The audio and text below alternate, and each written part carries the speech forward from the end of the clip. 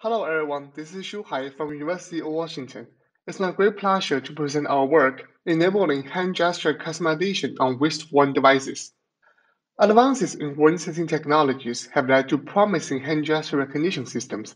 Regardless of the modality, typical systems are designed with predefined gestures.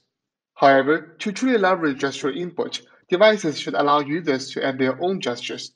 This has several advantages, including better gesture memorability, higher interaction efficiency, and enhanced accessibility for people with specific needs. Such a system needs to have two key requirements. First, it should support a rapid and minimal data collection process. Second, it should prevent performance degradation of the original gesture set.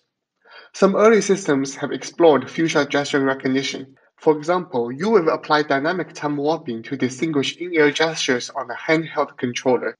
However, such a system cannot work well for more natural and fine-grained gestures. There is no prior work achieving gesture customization on wearable devices. More importantly, prior work did not aim to balance the performance between the existing and the new gestures. For a truly robust system, doing equally well on both is important. In this work, we propose a gesture customization framework to achieve the goal. We first train a deep learning model to recognize four predefined gestures. They are single pinch, single clench, and double clench. Our model has good accuracy and is robust to noisy motion. However, as we can see in this video, it does not recognize any out-of-dictionary gestures. To add a new gesture, the user just performs it 3 times and an additional lightweight model will be trained at the moment. In the video, the user repeated the finger snap 3 times to add it as a new gesture. A model that only recognizes this gesture will be trained in real time. Once a new model is trained, the user can then use the new gesture in real time. Meanwhile, the performance of the existing gestures is not affected. Our framework starts by training a predefined gesture recognition model as the backbone. We conducted a large-scale user study with over 500 users under various contexts, collecting over 100,000 gesture samples, as well as 60 hours of negative data with natural daily behaviors. We designed a simple deep learning architecture that takes 6 data channels from accelerometer and gyroscope as the input, and outputs the gesture predictions. Our classifier achieves over 95% accuracy on the 4 predefined gestures, including a number 5 negative class, and its false positive rate is very low. A custom gesture is a new class for the pre-trained model, but its more simple size makes it impossible to train a new model from scratch. Therefore, we leverage the first half of the pre-trained model as a feature embedding extractor, and then we train an independent, lightweight prediction head for each user's gesture customization. The additional small model only recognizes a custom gesture and a negative class. Combining the additional model and the pre-trained models, then we can cover the complete gesture set.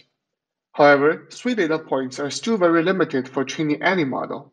Thus, we leverage a series of techniques to maximize these few shots. First, we employ standard data augmentation techniques to generate both positive and negative data.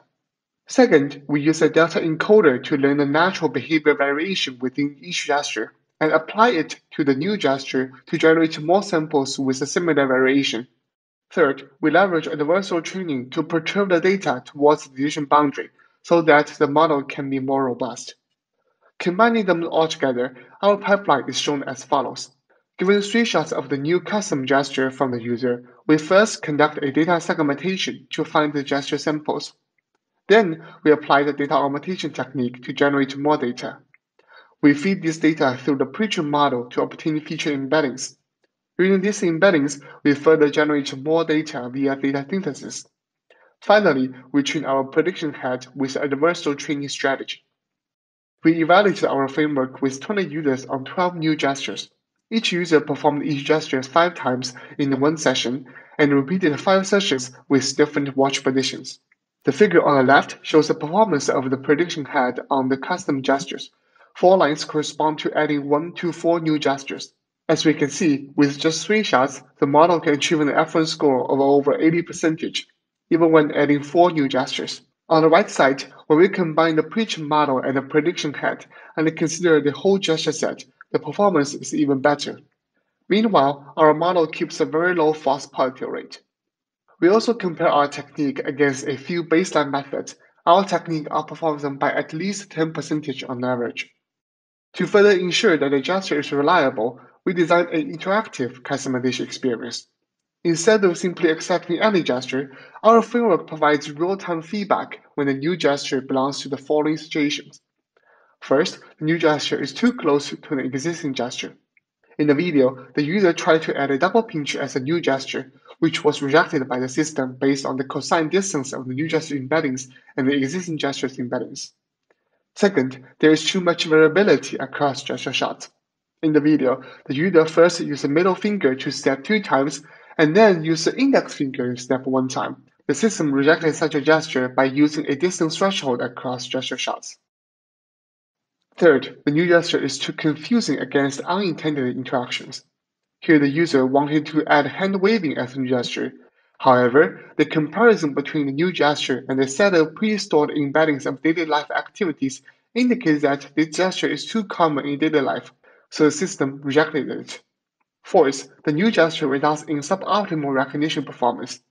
In this video, after a user did the gesture 3 times, the model performance is not so good. The system asks the user whether they want to collect more samples.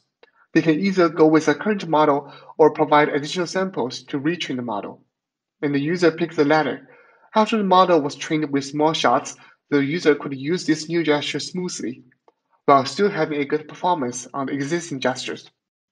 Our overall interaction experience is designed as follows.